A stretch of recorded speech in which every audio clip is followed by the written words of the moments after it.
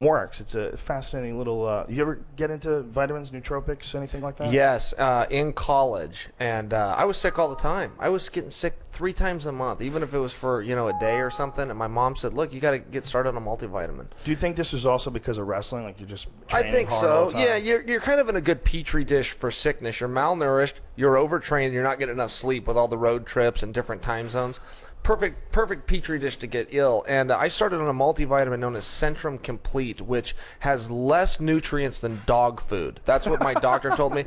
But it worked for me. Those small nutrients made a big difference. So when I realized, geez, I haven't been sick in a year, then I really started getting involved. And now I'm on some really good stuff you can't even buy over the counter. You've got to have a doctor order it. It's called USANA. It's very powerful. 4,000 milligrams of vitamin D. It goes on and on. USANA, USANA. USANA. Mm-hmm. And it's a combination of vitamins? What happened? Yeah. Something just happened? Some short or something? Quick blurb, I got it too, but we're back. Combination of vitamins and minerals. Yeah, and it's you can't get it in a like GNC or something. You like cannot. No, and again, let me tell you.